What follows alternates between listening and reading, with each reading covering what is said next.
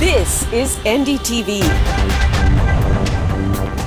And you're watching NDTV Prime in association with Micromax. Hi, and thanks for watching On Art. I'm Manu Subramanian. Tonight, photographer Aditya Arya shows us his collection of antique cameras, and we learn about the ways that Parsi culture has impacted not just our economy, but even our art. After that, we'll see a Bharatanatyam-Kathak fusion performance that takes on a most unusual topic, drugs and HIV. This is On Art.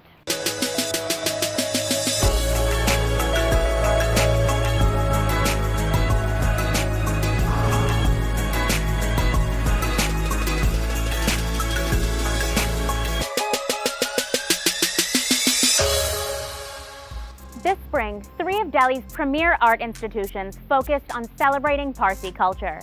We went inside what makes this small population make such a huge impact.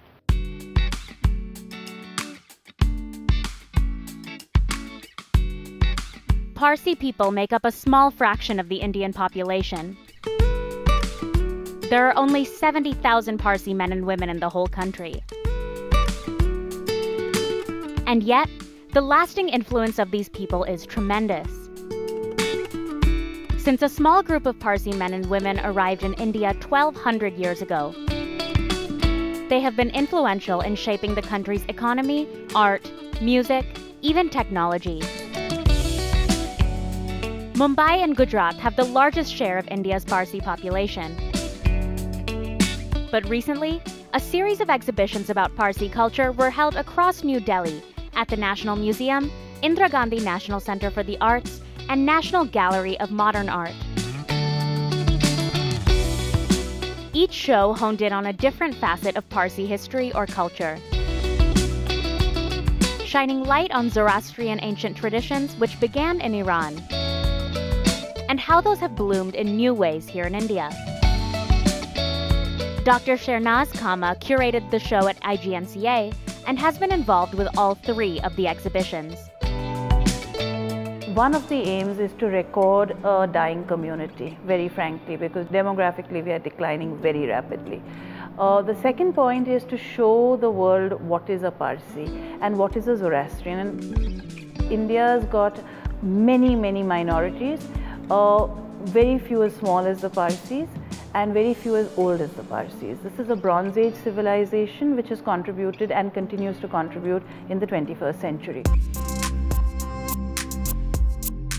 At Indira Gandhi National Center for the Arts, their show, titled Threads of Continuity, put everyday life at the center, displaying traditional garments, instruments, books. It is the product of 20 years of oral tradition recording. So whatever you see in Threads of Continuity is actual live people in their homes, and the objects you see are from their homes, and they've been collected because of our research in the oral traditions.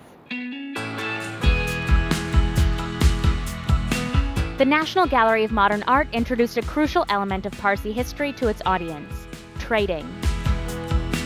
For hundreds of years, Parsi traders along the coasts have worked as seamen, facilitating trade between Britain and China. This deals with the visual language and the impact of culture and the cross-pollination of sensibilities that trade brings about. The Parsis that are known for their entrepreneurship and bringing in a great deal of philanthropy into the country. How and what truly happened during this 300 years of this phenomenal encounter with China. The exhibition goes into Parsi people's bloody involvement in China's Opium Wars. And the National Gallery of Modern Art saw itself to be uniquely positioned to tell this story. It becomes far more important to have these exhibitions in Delhi where exposure on the community, and their contributions to the community is rather not so well known as opposed to Bombay, where a larger cross-section of them live in. The exhibitions were bid farewell with an address about Parsi culture by writer Amitav Ghosh. They would have journeyed to the Straits of Malacca. His novel, called River of Smoke, focused on Parsi traders during the Opium Wars. This enormous influence, the transformative influence which they had, on modern Indian public culture, modern Indian pop culture. In general, when Indians think of how modern India came into being, they think of it as a process of sort of copying from the West. Cricket. Parsis were instrumental in introducing cricket to India, I mean, they were amongst the first to take up cricket. And I think they actually took up cricket in China. The Parsis really, in many, many different ways, many different fields, they really helped to create modern India.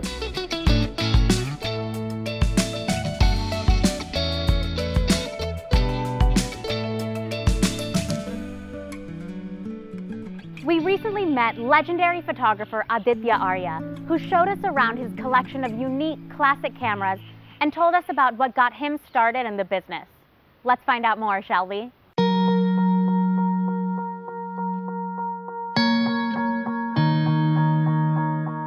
Being a little mechanically oriented, I started looking into the history of the cameras and how the cameras evolved and what led to what. So, it's like a long journey, but it all started with the camera. Hi, I'm Aditya Arya. I'm a photographer. So I came into photography because I wanted to travel, visit places, see places, work with people, and photography was one genuine reason, and where somebody could pay you to do what you really wanted to do. And one thing led to another thing. From travel photography, I moved into advertising photography. Shooting portraits is how does a photographer capture the essence of that personality, his technical finesse, his aesthetic finesse, and how there is something called spontaneity, whether he's been able to merge the technical, the spontaneity, and the aesthetic in the same picture.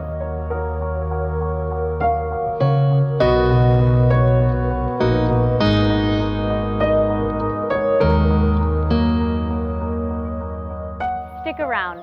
On Art, we'll be right back after a short break.